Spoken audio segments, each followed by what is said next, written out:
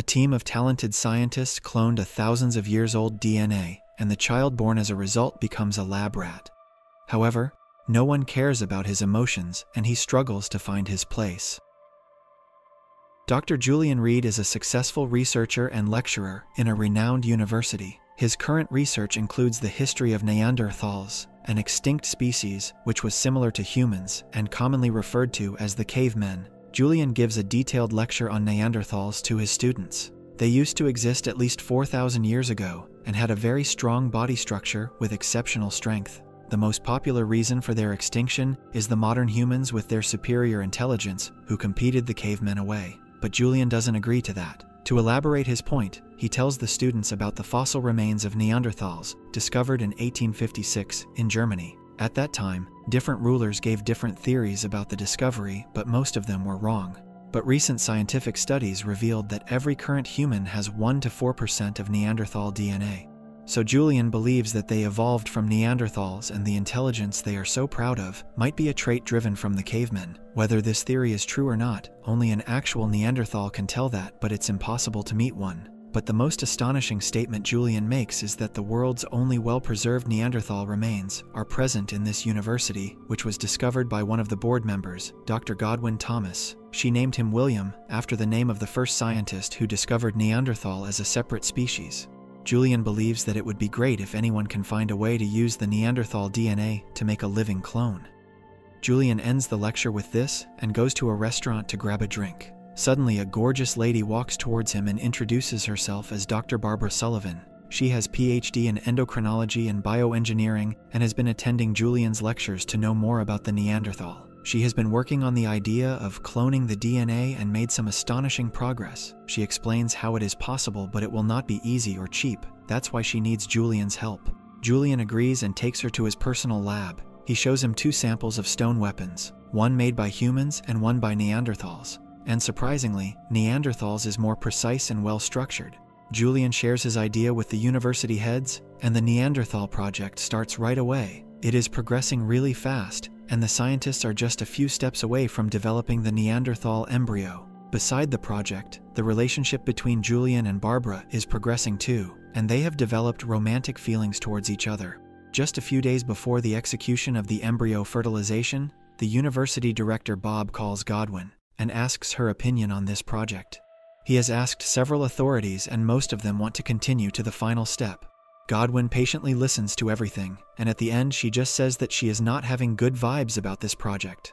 Bob trusts her the most and cancels the project. When Julian and Barbara get this news, they become really devastated, and they can't let their hard work go in vain, so Barbara decides to take a big step and volunteers to carry the Neanderthal embryo. They were about to get married anyway, so no one suspects them when Barbara announces her pregnancy. Luckily, everything goes really well, and Barbara gives birth to a healthy baby. Once it's done, Julian wants to reveal their successful experiment to the public. He informs Bob that he did everything in secret, and the Neanderthal clone has arrived in the world in a healthy body. Julian is going to hold a press conference the next day and invites Bob and Godwin.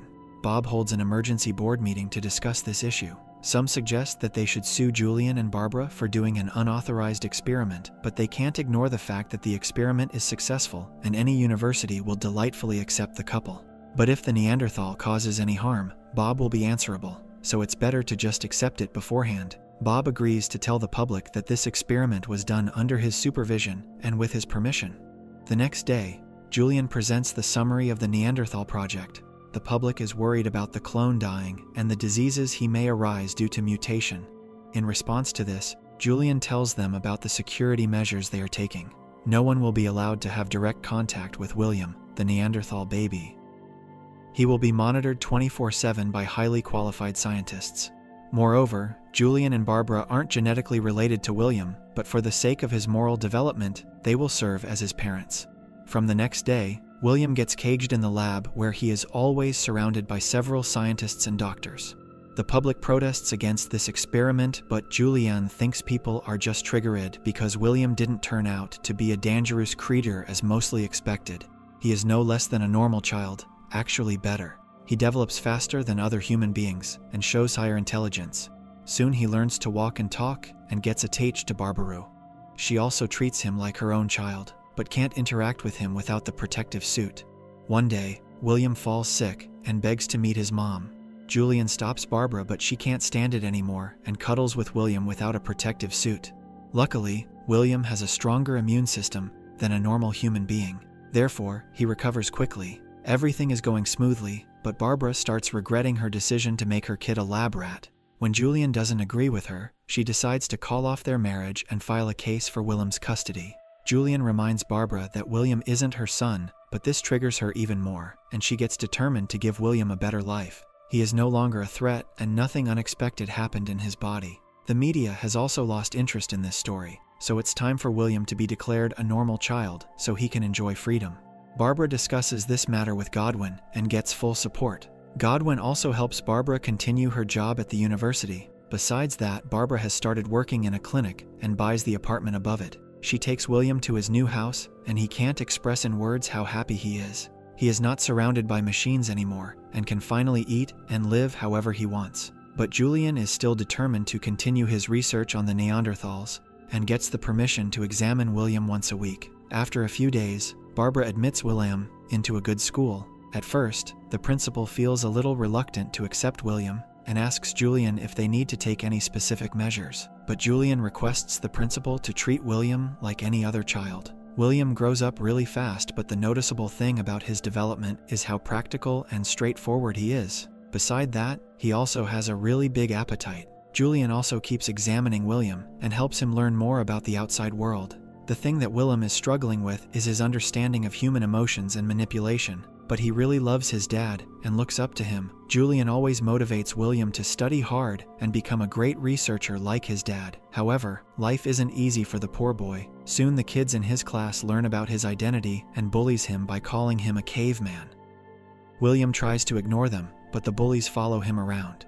They eventually catch him and start fighting. But William is comparatively stronger than other humans and scares away the bullies. The other kids' parents take this matter to the police and call William a monster who should be kept in a cage. This incident traumatized William, and he has lost all of his self-confidence. This is just the start of his struggle. He secretly researches himself and reads other people's opinions about the Neanderthals. Most people call the Neanderthals dumb and stupid species that don't deserve to be revived. William prefers staying at home and spending more time with his parents, but that happiness is stolen from him as well. Barbara gets a boyfriend, which enrages Julian, and he stops visiting William. Poor boy is already struggling with an identity crisis, teenage hormones, and now he has to face the consequences of parents' separation. Even for regular checkups, Julian sends his assistant instead of coming by himself. Barbara doesn't like Julian's attitude and asks him to be a better father, but Julian puts all the blame on her. After a few years, William gets into high school and even makes some new friends. He also starts liking a girl named Judy, who will be performing with him in the school play. She invites William to practice their dialogues at her house, but William has already made plans with his friends. They are going camping. The next morning, they head to a beautiful camping spot. The other boys keep cracking jokes, but William doesn't understand them, as he can't figure out why humans enjoy playing with words. Luckily, his friends are really sweet and also motivates him to get closer to Judy. Maybe after falling in love, he will start understanding human nature in a better way. Later that day, the boys get joined by a couple who also came for camping. They seem friendly and request to join the boys. They sit beside the bonfire and enjoy the atmosphere. The woman stares at William's face really carefully and questions his unique features. One of his friends reveals that William is a Neanderthal.